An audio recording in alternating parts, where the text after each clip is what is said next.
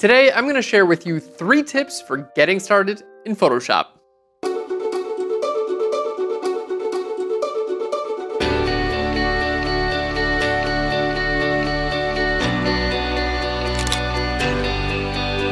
Hello and welcome to Phlearn. My name is Aaron Nace. You can find me on Phlearn.com where we make learning fun. And in today's episode, we're going over 3 essential tips that I think are fantastic things that I wish I learned when I was first starting out in Photoshop. We're starting off with how to use adjustment layers to make changes with your images. We're going to show you how to use layer masks. And finally, we're going to show you the proper ways to save out your images. So the first tip is to use adjustment layers for photo editing. Now, the majority of your photo editing can be done with adjustment layers. And the big advantage here is that adjustment layers can be changed at any time. So even after you save your photo, years from now, you can come back and make changes to these layers.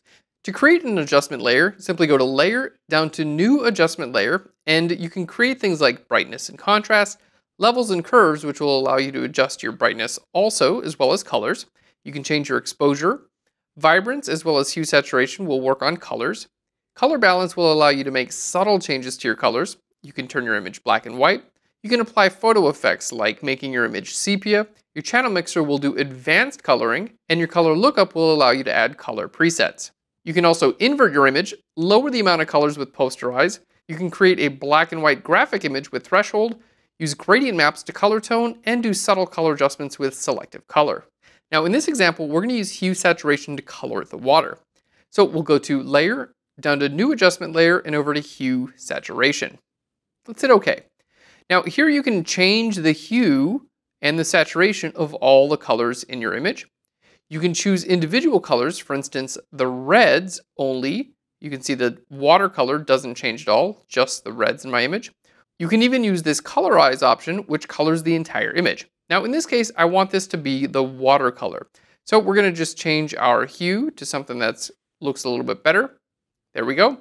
And now let's go ahead and close that down. We can turn this layer off and on, and we can see that it changes the color of everything in our image. So the big advantage of adjustment layers is that they can be changed at any time.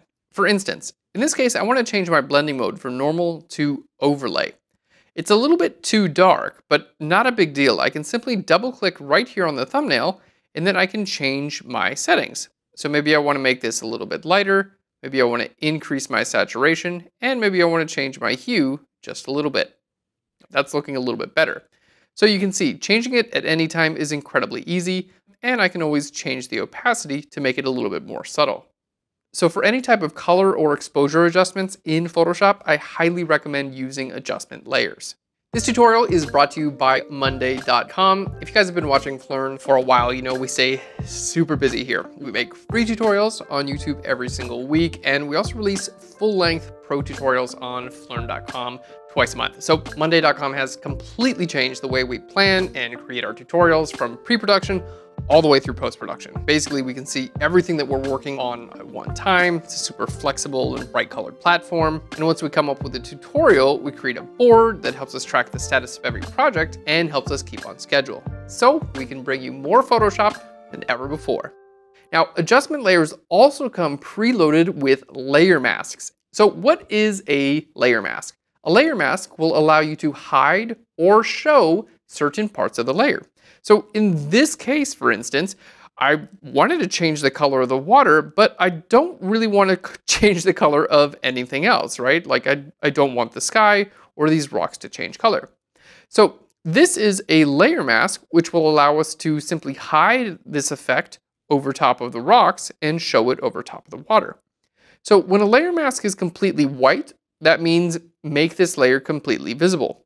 If a layer mask is completely black, it's going to be completely invisible. So let's go ahead and start off with making this layer mask black.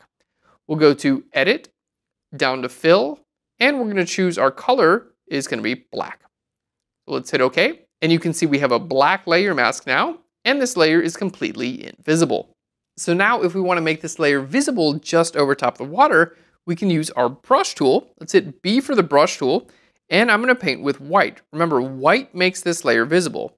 So everywhere I paint with white on my layer mask is going to make this layer visible. So I'm going to simply paint white right here over top of the water. can see it's really pretty easy. It's kind of fun actually, just like painting a new color on this water. You can do this with skies and really just about anything you can imagine in your images. I'm just making sure to try to stay away from the rocks because it would, of course, as we know, colorize the rocks as well. There we go. That looks pretty good. Now, you can see a couple areas where I just messed up a little bit. Let's mess up a little bit more. You can see I painted right over top of those rocks. Not a big deal. Just switch your brush color to black again. So we're going to click on this little flip arrow. Now my brush is colored black, and I can paint black on this layer mask where the rocks are, making sure that this color effect is only going to be visible over the water and not visible over the rocks. And I can do this an unlimited amount of time, painting white and black until this effect is perfectly outlined just over the water. So in this case, we're using the layer mask on our adjustment layer, but you can also use layer masks on both layers and groups. It's a much better tool than the eraser tool because you can undo, making it visible or invisible at any time. Now, getting back to a key advantage of using adjustment layers, let's look at our image now. Everything looks good. We are coloring just the water, but maybe it's a little bit too much color. So I can simply double click right here on the thumbnail and I can change my settings. Maybe I want it to be a little bit darker and a little bit less saturated. You know what, maybe we'll go a little bit lighter. There we go. And we can simply change our blue to get a little bit more of a deeper blue. So this can be changed at any point in time, and we can even do things like lower the opacity. I think this looks great. And now we're ready for our last tip, and this has to do with saving your images. So in Photoshop, you can save a layered file known as a PSD. And in this case, it would include both the background layer and this hue saturation adjustment layer that we made. I highly recommend saving both a PSD with your layers and a JPEG that you can use to send to clients or upload to the web. So let's go ahead and show you how to save both versions. To save a PSD, go to File and down to Save As. Here, your format, you're going to want to choose Photoshop. This is going to include layers. As you can see, layers is checked. And we're going to see 3beginnertips.psd. Let's go ahead and hit save. So what that means is this layered file we can access at any point in time. So let's say a year from now, we look at this photo and say, you know what? I think I colored the ocean a little bit too much. You can actually get back to your file and make changes at any time. So let's go ahead and close this file out. I'm going to hit Control or Command W to close. Now we can hit Open, Control or Command O. We're going to go 3beginnertips.psd. Here we are. And as you can see, our layers are intact. So if we decided, you know what, I want to make that effect a little bit less visible, we'll just lower our opacity and you're good to go. So it's important to save a PSD with your layers intact because it means you can make changes at any time and you don't have to start all the way over again from scratch. The second file format I recommend saving in is a JPEG. This is kind of like a flattened version of your image. It's going to be great for printing, sending to your clients, and uploading it to the web. And as long as you have your PSD, you're still good with your layered version as well. So we have the PSD and a JPEG. You want to save both. So let's go ahead and save out our JPEG. We'll go to File, down here to Export, and I suggest going to Save for Web. This is just going to make sure your colors are going to look great on the internet. Here in our settings, we're going to choose a JPEG. Quality about 80 is going to look great and save a little bit of file size. And then we're going to go ahead and hit Save.